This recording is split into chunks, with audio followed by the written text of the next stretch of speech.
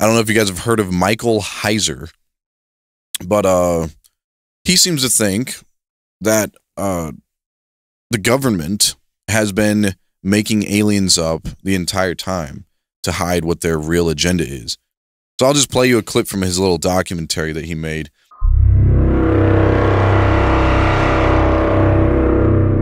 My view, and this is the view that I take in The Facade, is that Roswell was an Operation Paperclip screw-up. This was a program begun by our government during World War II. We knew we were going to win the war.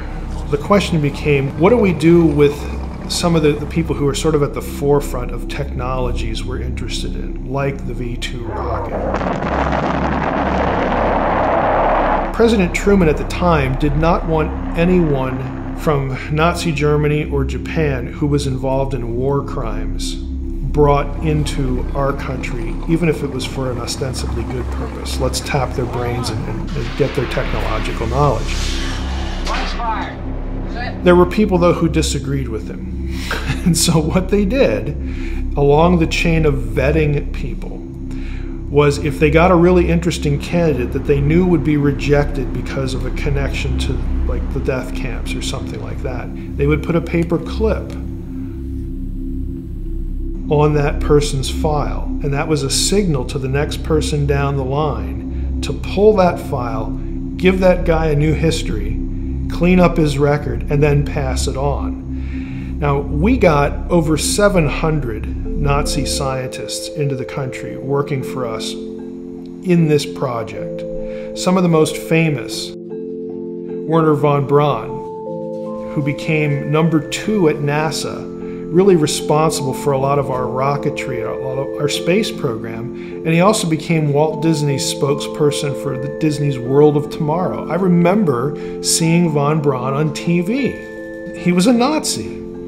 But again, nobody really knew the exact details of his history because they'd been deflected, erased, or manipulated. What I think happened is we got a number of these people over, especially the ones who sort of knew about exotic craft, flight, modifications, how to build different craft.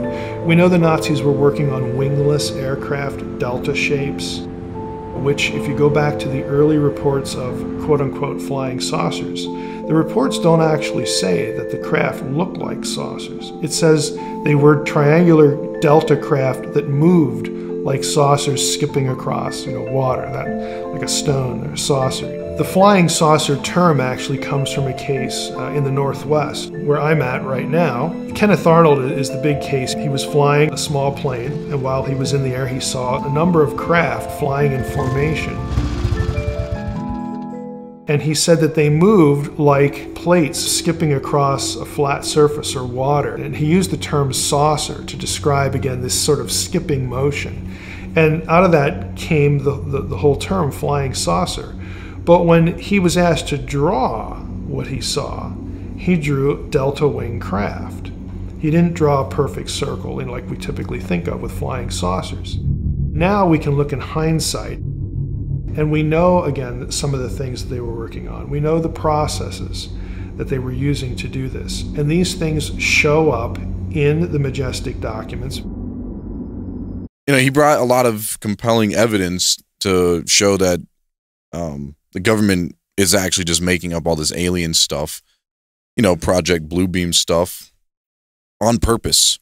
So that way, they could hide what they're actually doing. And he goes into further down, he goes into Project Sunshine and all that. We learned where the Project Paperclip got its name. People they were putting paperclips on the Nazi files who they wanted to be wiped clean, so that way nobody knew. So, like von Braun. He's basically saying the government doesn't know if they're extraterrestrial life forms or not.